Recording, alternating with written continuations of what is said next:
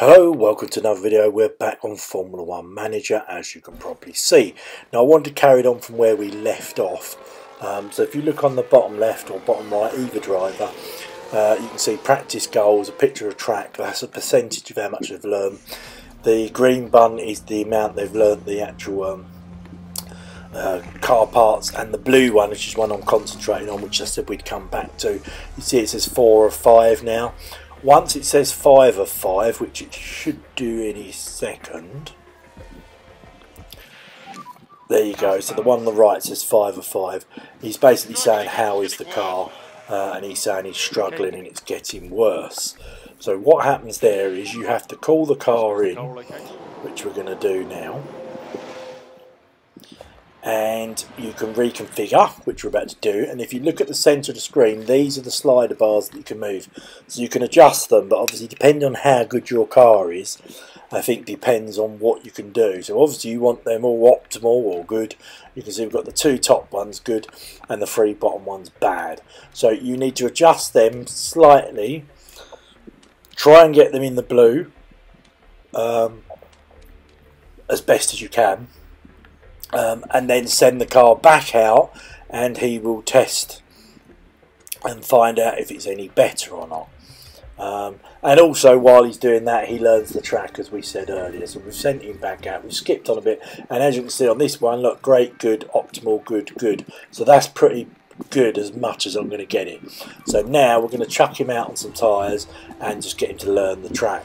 So if you saw that, then he's learnt the track 40%, he's learnt the car parts 89%, and he's 77% happy with the car setup. And all of those things add together to make him fully happy or unhappy, as the word, as it goes.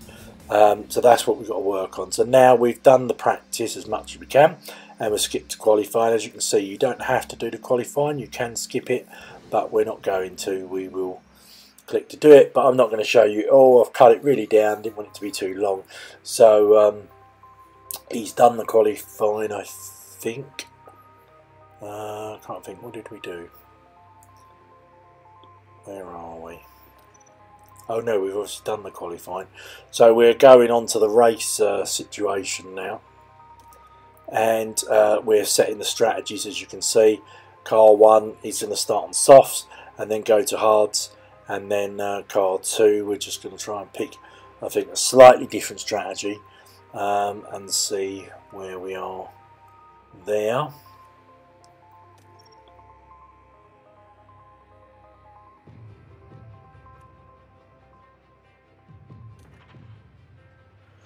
Okay, so the other car we're going to do a medium stint and a hard stint. These are just a guide, you don't have to do them, you can change it in the race if you want to. Just keep this one fluid, and I just wanted to get a bit more out there. So we're now rolling to the Monaco Grand Prix, and as you can see there's a bit of chit chat, focusing not on our car because we're McLarens, I don't know what that's all about.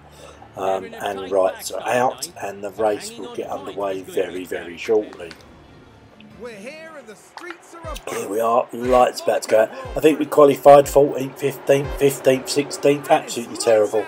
And away we go. 78 lap race, haven't got that many. Just try and familiar yourself. Like you can see what I'm doing there on the bottom left. We moved it to attack, burn fuel, and set ARS to deploy. You can change these, and if you look, you've got track temperatures and all sorts. Driver aggression, you can see all of that we're changing, but you have to manage that because obviously you'll burn through your tyres quicker and all sorts, and you've got to do it for both drivers obviously. So it can be very tricky to balance both at the same time and keep your eye on it, but that's what you've got to do throughout the race. As you can see there, yeah, we're 14th and 15th in the McLarens there, side by side. Hopefully they won't take each other out. You can tick the box to tell them not to fight, so hopefully we have. As you can see, they're side by side yet again, so this isn't doing us any favours, is it really?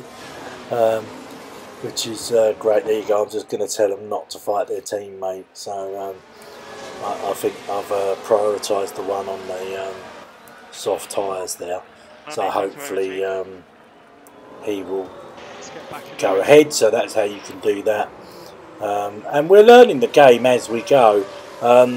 Some of it is getting a bit better. You will see, incidentally, that we are in McLaren as we started in Haas. I just struggled so much, so I thought I'd go to McLaren, which is a mid-team, and see how we could cope with that. And as you can see, we're not coping much better because we're still in 14th and 15th place, which isn't ideal. However, I don't really know what else to do. I just want to keep learning the game, which is what I'm doing. And I'll put up, this is a very short video, it's only 7 minutes, but I just thought you might want to see how we're getting on and what we're doing. Obviously we are looking for some hints and tips. We've got a few now. As you see, we've sped the race up a bit, and you've got to keep an eye on those tyre temperatures, fuel usage. So obviously if you burn for it too much, you're not going to make till the end of the race. What I am going to do is I am going to abandon my McLaren, and I think I'm going to try with either Red Bull or Ferrari. And the reason for that is I think it will be easier because obviously the cars are going to be the best cars, although they will expect you to win. But I think that might be an easier way to learn the game, and when we learn all the nuts and bolts of the game, we'll be able to put that. As you can see, race is finished, and we've finished 15th and 16th, so not great. But yeah, I'm thinking that if I race as a top team, it should be slightly easier, and I can learn the game, and then gradually down the line we'll use a different team that may need help, which will I think be more enjoyable than just using an easy team.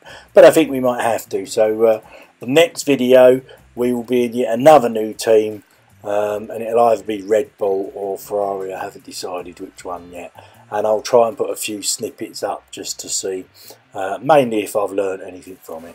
Anyway, thanks for watching as always. Hit the like if you liked it, and I'll see you in another.